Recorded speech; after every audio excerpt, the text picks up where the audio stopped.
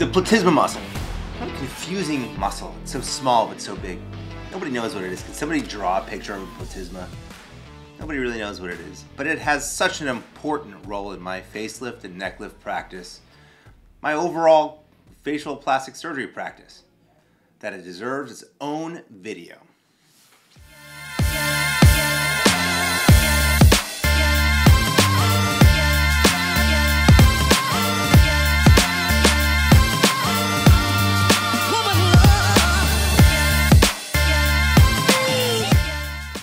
Hi everybody, I'm Dr. Jonathan Zelkin, a board-certified plastic surgeon.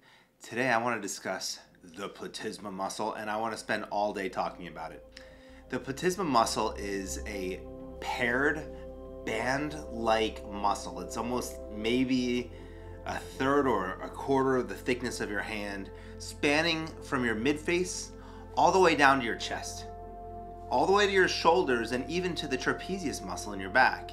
It goes all the way up sometimes to the muscles near your eye and the muscles that make you smile. And it is actually kind of huge, but doesn't really serve a purpose.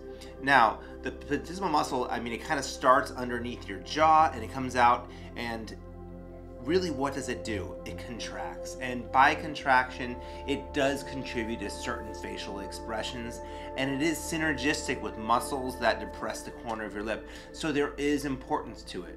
It's also an important landmark in like trauma surgery for penetrating trauma to the neck, so it's an important structure, but it definitely contributes to facial aging. A lot of times when patients come to me for a facial plastic surgery consult, they are looking for options to make their neck bands go away, their neck skin, their wrinkly neck skin go away. And when patients think of wrinkly neck skin, a lot of times they're thinking of what they consider to be pleating, like the pleating of a curtain or a valance down their neck with redundant skin. But little do they realize that many of these lines, these folds, are not redundant skin, but the appearance of muscle through a thin subcutaneous fat layer. A lot of times when people come to me, I'll ask them to bite down and smile, and it sounds weird, and they kind of just do this, and they're like, why? As though they're brushing their teeth. But really what I'm asking them to do is to activate their platysma muscle by biting down and smiling. And every single band you see in your neck is not redundant skin, but it is bands of this muscle contracting and bowstringing. And the thinner your neck skin is, the more redundant and loose and thin and poor quality your skin is, the more you're going to see this. With time, you start to see this at rest, and this is a telltale sign of facial aging. I have innumerable patients who want a facelift, but their faces look great, yet they're very enticing patients to me because their neck is showing signs of platysmal banding. Now, how do we make platysmal bands go away? Before I answer that question, I want to talk about how I make them worse. I already started talking about it. I think genetic predilection towards it, like if your dad and mom have it, you're more likely to have it. I think certain anatomic features, but really thin skin envelope with lack of elasticity and lack of subcutaneous fat is the easiest way to start to see platysmal banding. Now, the other way to make it more obvious, obviously, is to do liposuction or over-aggressive liposuction in a neck of an aging face. I think if people who have very thin skin or are already predisposed to this and they want, for example, liposuction and radiofrequency skin tightening, when I say no, it's not because I'm mean, it's because I think we're gonna reveal these platysmal bands more clearly. And so it's really important to think of another strategy.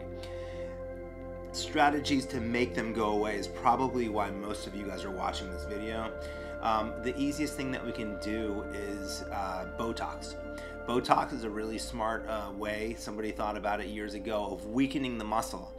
If you think about it, I can make the bands more noticeable by flexing and contracting those muscles. So if I denervate that muscle with neurotoxin, I can actually soften them. This is a pretty effective way at erasing or at least softening milder platysma bands close to the midline, and usually you're going to see an upside down triangle, a very narrow upside down triangle right here is where they form in a lot of my aging patients. The second thing that we can do becomes a little bit more intense. It's called a platysmoplasty. There's certain instruments that are available, but what I really like to do is divide and interrupt this muscle for a long time.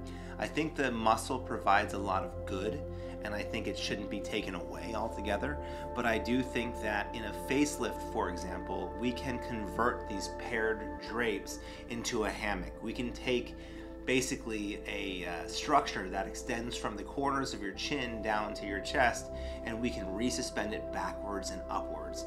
And so when I perform a facelift procedure, and in my practice facelift and necklift are usually one and the same, I will work very hard at treating platysma muscle related issues, but more importantly making sure they don't come back.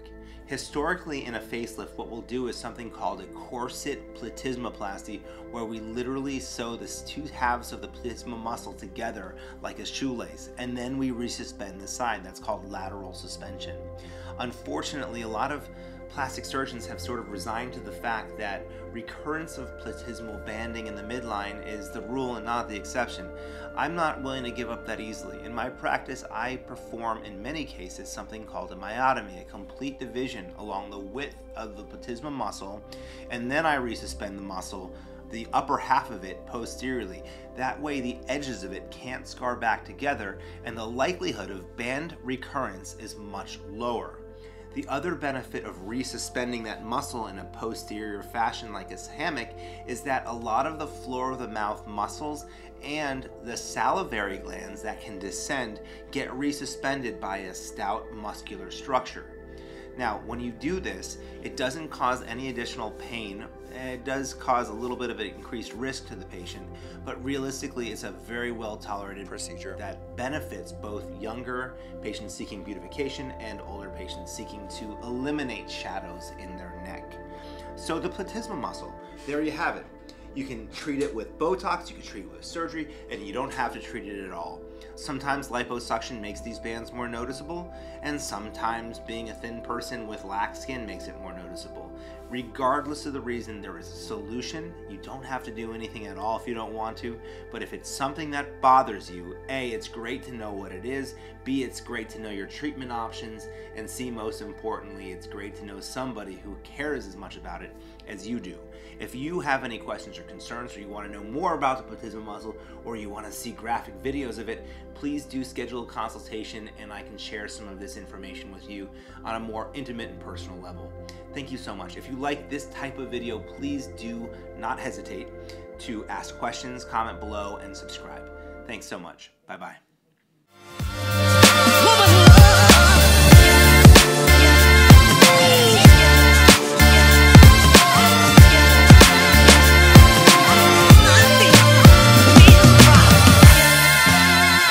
Except take